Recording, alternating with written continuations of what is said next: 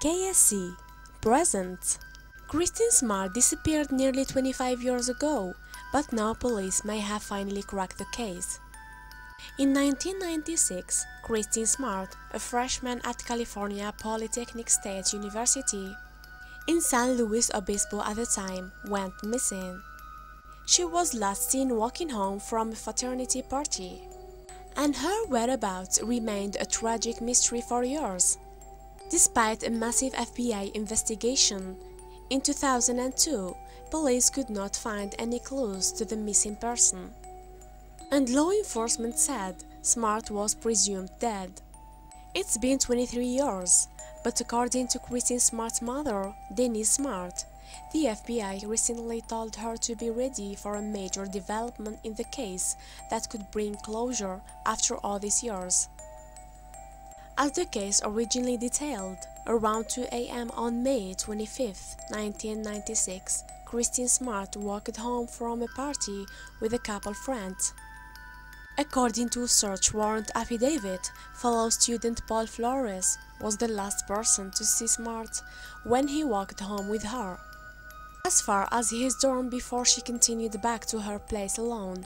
The next morning, a neighbor in her dorm called university police to report Smart missing after she hadn't returned home. Campus police at Cal Poly originally thought Smart might have gone on an announced camping trip. As a result, she wasn't declared missing for 3 days, and her case wasn't turned over to the local sheriff's office for a month. Flores has long been considered the lead suspect in the case, though no charges have ever been filed. Smart was presumed dead in 2002, but the search for her didn't end there.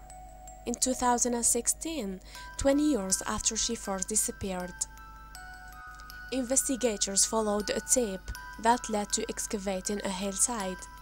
On the college's campus, no new evidence was discovered from the lead. Public interest in Smart's disappearance was rekindled by the podcast Your Own Backyard.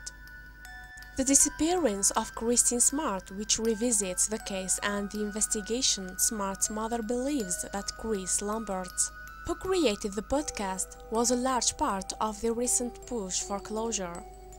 He has rallied support like no one ever has, and brought a lot of those people out of the woodwork, said Smart. So, he's obviously made the sheriff's job easier. According to Smart's mother, this cryptic news of a major break in the decades-old case could be coming soon. It's probably imminently going to break, I would say within a month. He told the Stockton Record, "I wish I knew when because it's very anxiety-producing." Thank you for watching, and don't forget to subscribe.